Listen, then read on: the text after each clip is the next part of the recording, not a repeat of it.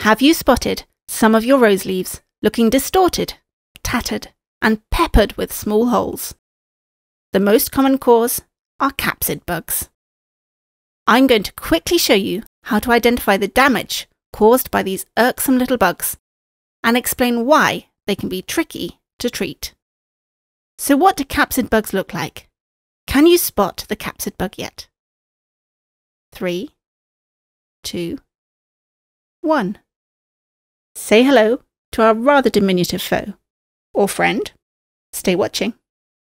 The common green capsid bug, in Latin, Lygocoris pabulinus, is the capsid bug you're most likely to find on your rose plants. This master of disguise is bright apple green and just 6 millimeters or 1/4 of an inch long. Because capsid bugs are elusive, when you do spot them, they tend to move out of sight. Most rose plant pests, such as aphids or sawfly larvae, are quite still and static on the rose plant. Yet, in contrast, capsid bugs can crawl, jump, and even fly between plants. Sadly, by the time you see the damage caused by capsid bugs, the bugs are long gone. So that's why, like I said earlier, treating these elusive, flighty capsid bugs is difficult. Time for some quick science.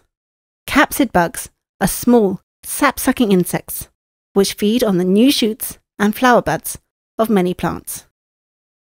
The capsid bug pierces the plant with its needle-like mouthpart. The capsid bug then travels away to start the whole process again. Back on your plant, this destructive feeding process damages the young plant cells. At this point, the damage is really hard to see. But as the rose leaf or flower continues to grow, the small feeding holes expand too. That's why you've got these tattered rose leaves, peppered with holes, like an old warship's sails. When capsid bugs feed on the rose flower buds, the damage sometimes stops the bud from opening. One more point before we get to treatment. Roses aren't the capsid bug's only target. For example, you can see a capsid bug on this strawflower bud. Capsid bugs can also cause dramatic symptoms on many other plants, like Fatsia Japonica. So how do you treat capsid bugs?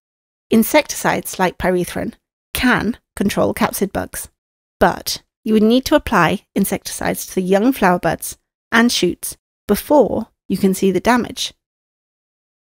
Also, applying insecticides won't be good for all the other rose-loving insects, like pollinating bees. Thankfully, capsid bugs on your rose plants do not cause long-term harm. The rose plant can still photosynthesize. Damage is mostly cosmetic. Phew. But if you don't like the look of the damaged shoots and leaves on your rose plant, you can prune them out. If you feed your rose, it will quickly grow plenty of healthy new shoots. So, there's only so much you can do to control capsid bugs. Capsid bugs are one of those problems rose growers simply have to learn to live with. Next time you're admiring your rose plants, why not try to find a capsid bug? They're frustrating, but they really are quite beautiful little bugs. Wishing you healthy plants and happy gardening.